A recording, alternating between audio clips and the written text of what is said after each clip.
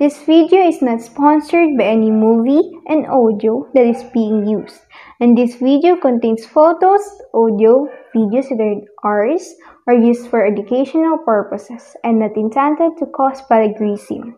Any similarities to other videos related to our topic are purely coincidental and not intended to be copied.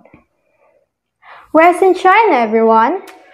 We are Group 5 and we are assigned to give warnings and knowledge about what you should do to survive when tsunami occurs. Our video contains things that you should do before, during, and after tsunami. Let's begin! Did you know what is a tsunami? Did you ever think that you're just chilling in your house near the beach and you're just mesmerizing the view? And suddenly, you feel that the ground is shaking and see a series of big waves coming towards you. What will you do? Here are some trivia questions about the tsunami and its description. But first, what is a tsunami? A tsunami refers to a very large and powerful wave in the sea. It is caused by some earthquake under the sea or other disturbance. And what can cause a tsunami to form?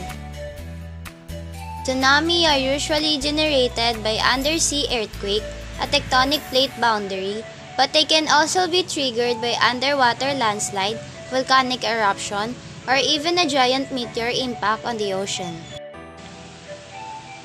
How fast can a tsunami travel? Tsunami race across the sea up to 500 miles or 800 kilometers, or as an hour about as fast as a jet plane. At this pace, they can cross the entire expanse of the Pacific Ocean in less than a day. Where was the largest tsunami in history recorded? In Japan. In 1971, a wall of water that has 278 feet or 84.7 meters as high surged past Ishigaki Islands of Japan. It moved a 700 block of coral or 1.5 miles or 2.4 kilometers closer to shore but did a little other damage. Here are some tips you must do before, during, and after an earthquake. Before a tsunami comes, you must find out if your home, school, workplace, or other frequently visited locations are in tsunami hazard areas. For high-risk areas, know the earthquake and tsunami plans for each location, and prepare a survival kit for emergency purposes. Kits should be included practical items such as drinking water, food, cash, and a portable radio. However, they should also include items that are unique to your own family's needs. This could include baby items, medical prescriptions, pet food, and etc. During a tsunami, you must observe a strong earthquake lasting 20 seconds or more near the coast. A noticeable rapid rise or fall of coastal waters. Coastal water making an unusual noise. The noise may sound like an approaching train, plane, or whistling.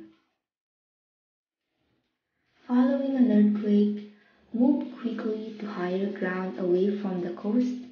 In case of a tsunami warning, be prepared or ready to evacuate at a moment's notice. After a tsunami, you must be prepared for aftershocks, which could generate another tsunami. Return home only after local officials tell you it is safe. A tsunami is a series of waves that may continue for hours. Do not assume that after one wave, the danger is over. The next wave may be larger than the first one. Be aware of secondary effects. This includes landslide, contaminated water, mud flows, damaged bridges, buildings and roads, and other hazards. We hope that this video information might be help you in the future. That's all, and thank you for spending your time watching our video.